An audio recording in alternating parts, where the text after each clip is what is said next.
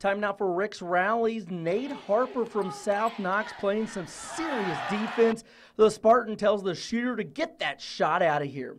Terre Haute South girls have a special point guard in Amani Brown. Look at her pull off the acrobatic shot. This kid is just a freshman. Good chance you'll be seeing her on Rick's Rallies a lot in the years to come.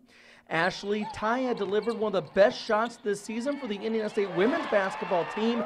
Taya off balance between two defenders with the scoop shot off glass. That's a shot if you were playing horse that would give everyone else a letter because few would hit it. That does it for this week's edition of Rick's Rallies. Keep hustling and making the plays because you never know when the camera will be on you and you could be part of the next Rick's Rallies.